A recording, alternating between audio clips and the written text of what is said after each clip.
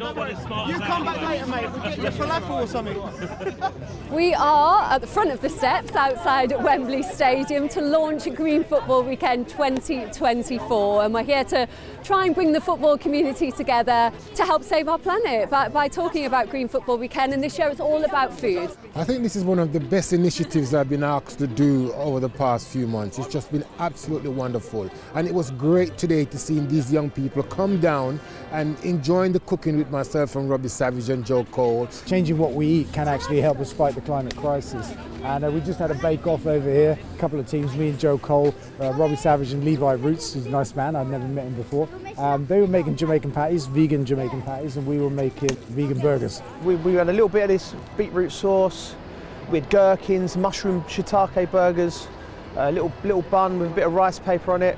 Ah, sublime. Top drawer, look at that quality. Oh, you're right, expert. Yeah. How much could you sell that for down at Forest Green? I did about $5, I think. A fiver? Yeah, maybe four or five. You've got some prices down there, haven't you? Well, the Green Football Weekend has got this great cookbook out now, and I've got a recipe in there which I was cooking today of my Jamaican vegan patties. And it's great when you can have a cookbook in front of you. You will see that cooking vegetables is actually something which is quite fantastic, or as I used to say, fabulicious. You know, it opens your mind to about, you know, what kind of foods you can eat, what type of foods are vegan. You know, my son was at Forest Green last year, and it certainly opened his eyes. You know, we began in green football in 2010 when I rescued Forest Green Rovers, and back then other people in other football clubs, fans, directors, that kind of stuff, you know, they would kind of eye roll a bit. You know what I mean? What's sustainability got to do with football? You just fast forward 13 years to where we are now, and football and sustainability are coming together. Yeah, it's really important that we bring everyone together on this. We're already seeing an impact of climate change on football, especially lower down the leagues. We've already seen about 150,000 games called off because of flooding, and that's only going to get worse. It's estimated that over the next 25 years it's going to be about 1 in 4 clubs are going to experience flooding. So this is a huge potential problem in the future going forward, and it's something that we can all try and play a small part to try and help do something about. Yeah, brilliant. Listen, educated me on terms of changing my thought process around climate change. You know, I didn't realise that if every football fan in the UK ate one veggie meal a day, it's the equivalent of taking 5.5 million cars off the road, which is quite incredible, really.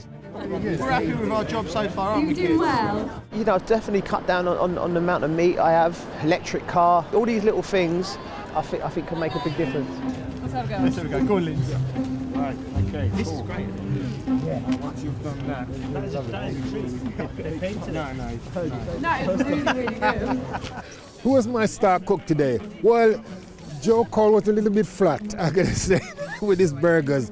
But Robbie Savage and I, with our Jamaican patties, we were up there. So I think we edged it a little bit, just a little bit.